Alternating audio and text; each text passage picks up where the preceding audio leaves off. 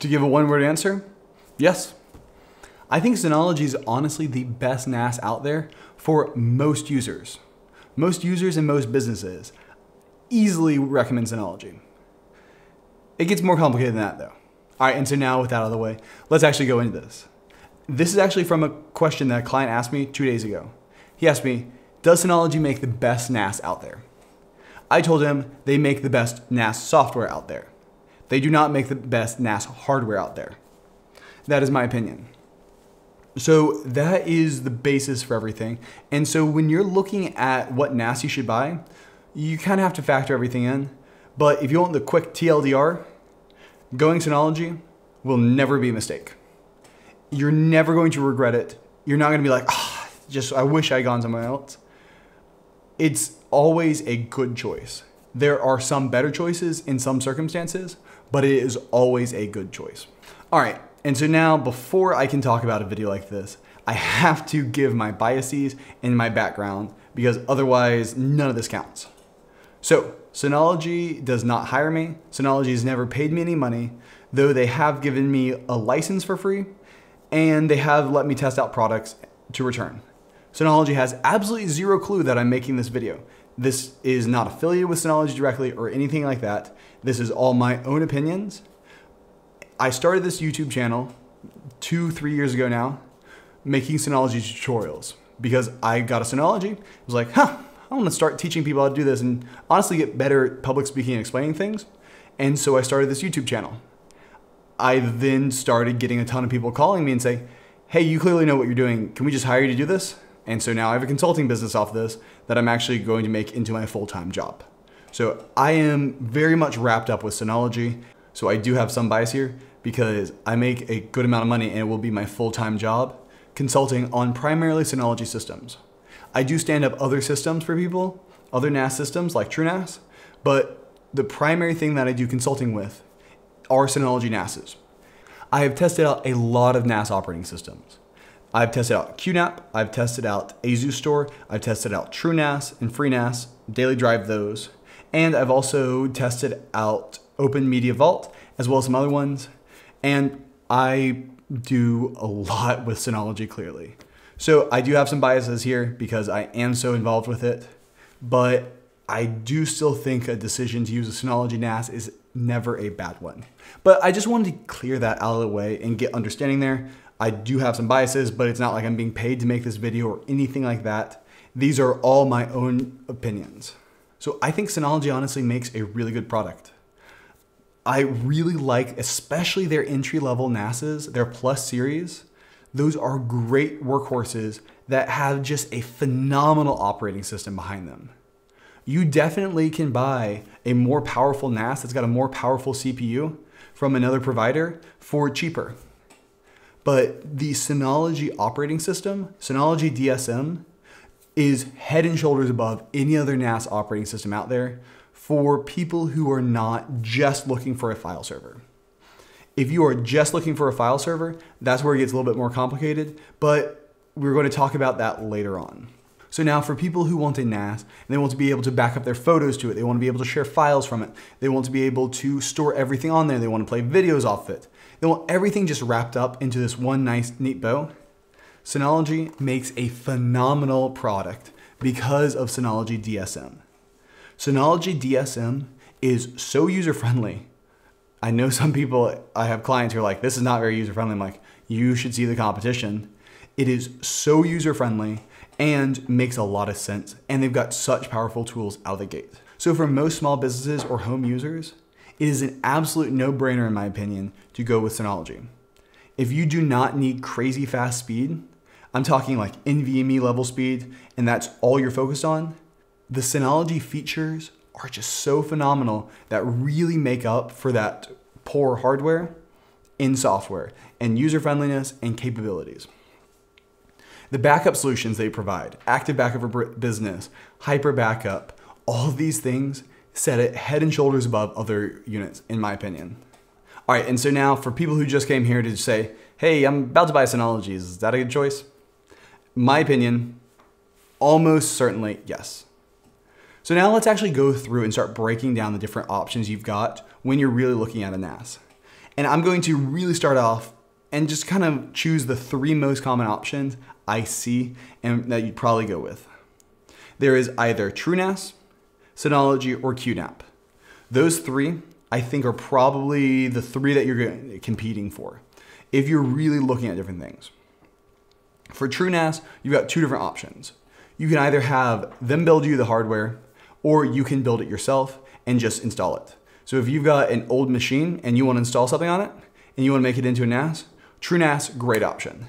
Now, it is running ZFS, so it's not just like, throw something together. If it fails, it fails. No, it actually requires a fair amount of love and care to get running. So if you are just looking for, I literally just need a hard drive accessible on the rest of my network, and I don't really care if it fails, check out Open Media Vault.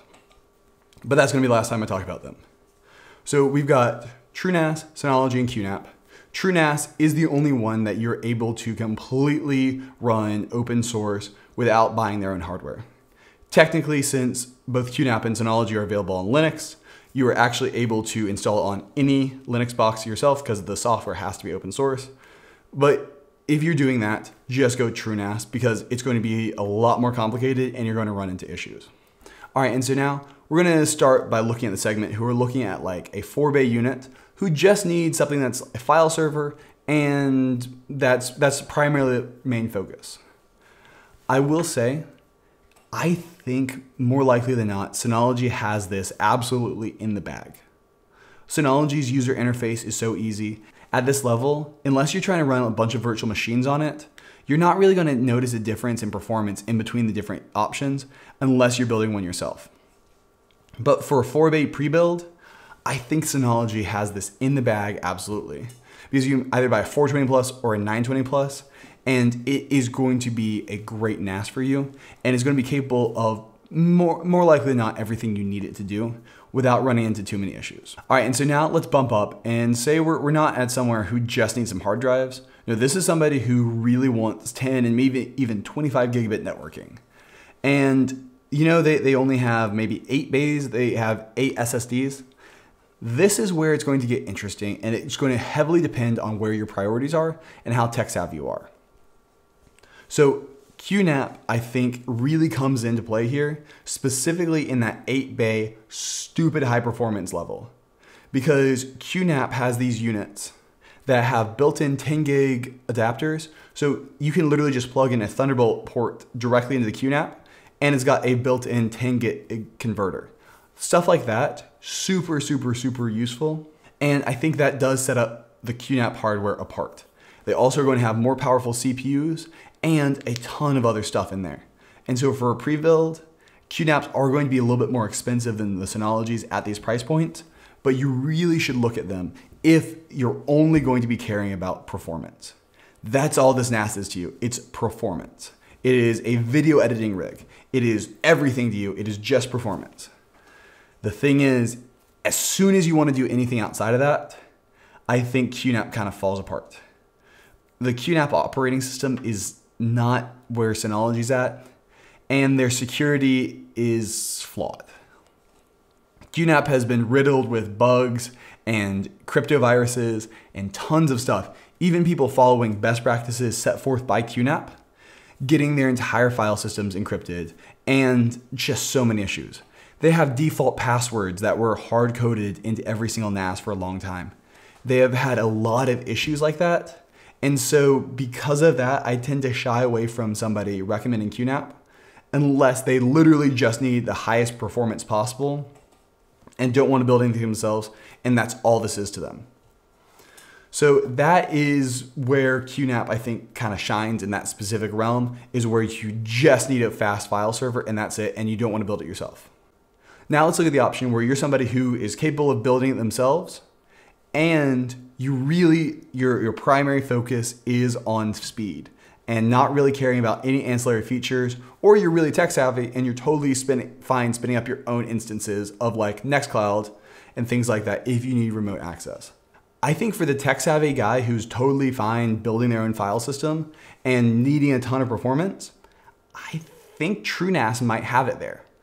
Once again, where you are just super, super, super focused on the highest possible performance out of the unit, and you want to build it yourself, TrueNAS is going to be a great option here. Personally, my video editing file server runs TrueNAS scale, and it is screaming fast. Right now it has 16 SSDs running it, and it is insanely fast, and I can build it myself. For businesses who need to deploy massive file servers and once again are just focused on it being as fast as possible and have an entire IT department who can handle backups and everything, TrueNAS is something I deploy quite often actually, just because it is really fast and still pretty easy to manage. Another great use case for TrueNAS is you need back storage for a bunch of virtual machines. You've got like 15 VM hosts that you want to run hundreds of virtual machines on. TrueNAS is going to be great because TrueNAS runs ZFS. And ZFS, you can cram that thing full of RAM and it is going to be screaming fast for all these virtual machines. And so that is another place that TrueNAS really shines. But once again, you'll see that I am listing out very specific users. And that is where these two other operating systems tend to shine. Here, Synology can do all of this, and it will do all of it very well. It's just, if you're only focused on specific performance and you already are pretty tech savvy and are going to build it themselves, that is where TrueNAS is going to be better at this. And so it's really an option of good and better versus good and bad. And so that's why, even though I can build a far more powerful file server for a lot of clients, it's a lot easier to ship them a Synology because you just don't have to worry about it. It just kind of works. You don't run into driver issues. You don't run into any issues like that. It's pre-built and it just works very well. Backing it up, insanely easy. And it's got so many extra onesie twosie features that they're like, oh, we can also do this. Because of that, I still recommend most people get a Synology. But that's why for me, I run TrueNAS there. The one place I will say that Synology is not the right option. This is just, don't go there yet, maybe one day, but not today, is going over 200 terabytes in a single file system. Where that is, Synology just cannot handle that today. Synology does have BTRFS petascale, but I've had only one client who's really deployed it and it was slow. It wasn't slow, but it wasn't fast. That is where ZFS absolutely shines. ZFS doesn't blink when you go up to a petabyte. It doesn't care. ZFS is designed to be a massive file system, and that is ZFS's bread and butter. And so if you're looking at those massive, over 200 terabyte file systems, you're probably going to want to go TrueNAS, honestly TrueNAS. If you're going that large, build it yourself, and that way you can save a ton of money and handle everything yourself. Now, TrueNAS also does sell massive systems, but those are price walled. And essentially you have to request a quote to get all these prices. And I'll be honest with you, anytime you have to request a quote to get a price, it's going to be more than most people watching this are going to be willing to pay. Now, they build a great product and it's guarantees, it's got enterprise support. But if you're just looking at setting it up yourself, you're going to save a lot of money doing it yourself, more likely than not. So that's kind of it. For people who have these edge use cases, Synology is not the right option sometimes. It's not the wrong option unless you're trying to go over 200 terabytes, but it's not the perfect option. There are other options out there, but in my experience, deploying a Synology NAS is never really the wrong decision to make, except for that one caveat I mentioned. And especially in the smaller units, talking under 8 bays, you just can't cost effectively build your own NAS there. Linus Tech Tips tries every once in a while, and it's just a nightmare building it all together just to barely get underneath the price. It's one of those things where you think it's kind of expensive for what it is, but there's not really a good way to build it any other way. And so that is just one of those things where if you're looking at a small form factor build like this, no brainer, Synology. They are incredibly quiet and incredibly efficient and so easy to manage. All right, well, I hope this really helped kind of shore up where to deploy what file systems. And honestly, when you're making this decision, it's important to look at. One other thing to look at in the enterprise is now Synology is starting to require use of their own hard drives for NASs that have more than 8 hard drives in them, specifically in the head unit. For large scale file systems, I don't think this is going to be a huge deal. As for people who are just trying to ink buy as cheap as possible, you don't actually have to use their hard drives. Now it'll just give you a warning essentially, and you won't get support. But for full-on enterprises, it is required, but I still tend to recommend them honestly. Just because at that level, if you looked at requesting a quote from like IX Systems, it's going to be more expensive. And so it's still like in the ballpark and it's still fairly common practice. Plus just the ability to super easily fail over between file systems and set up clustering between two different Synologies is so great. All right, and so that's my closing thoughts on is Synology good NAS or not? I think that the hardware is not as good as the rest of the units. It's not saying they're going to fail or anything, it's just not as powerful.